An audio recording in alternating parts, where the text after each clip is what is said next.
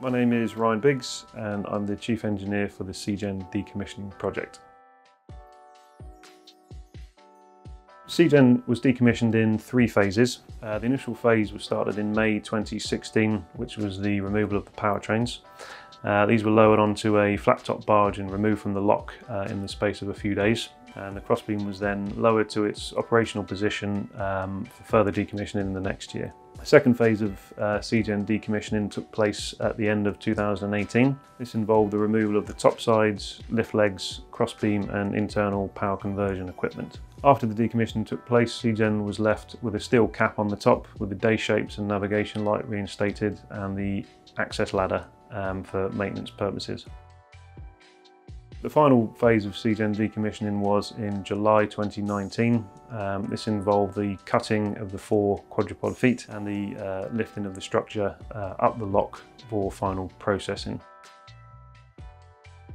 So the diamond wire cutting tool is on the forward crane of the vessel and the ROV is deployed from the stern. The ROV then swims down to the tool and grips on using its manipulators and steers the tool onto the leg that's about to be cut. The tool has hydraulic clamps, so once in position the clamps are activated and the tool clamps onto the pile. So once the tool is successfully clamped onto the pile, the ROV's now done its job and the tide is starting to build. So the ROV lets go of the tool and swims back up to the vessel to get out of the current, which is now building up to 1 knot.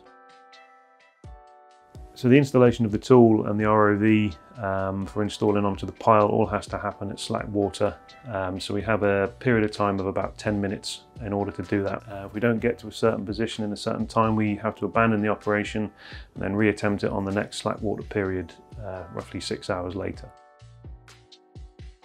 Once the tool is clamped on, the umbilical feeds the tool and the diamond wire blade starts to rotate.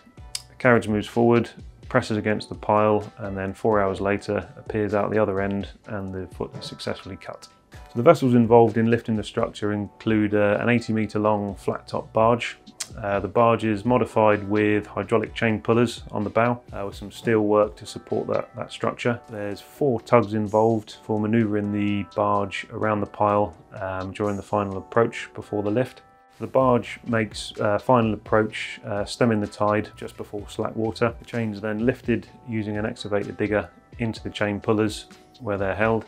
So once the 3 chains are all lay in the hydraulic chain pullers, the digger then rolls back to the stern of the boat. All the time the tide is building and the skippers of all the various barges all have to work in conjunction with each other to keep the barge in position while the final attachment is made. The load is then taken on the chain pullers, the bow starts to dip, and it keeps dipping, and we got to around 600 tonne, we had some lift. The chain pullers then carried on lifting for another metre or so, and at that point we waited for the tide to build. As soon as SeaGen was clear of the bottom, it then floated back up into the lock. The reason for this was further sea fastening was required before it could venture out into the Irish Sea. But the importance of going up the lock first was to get it out of the strong tidal flow that is seen in the Narrows. We had to spend as little time there as possible, and the whole operation was planned around the 1 hour that we had to actually lift the structure and get it up the lock.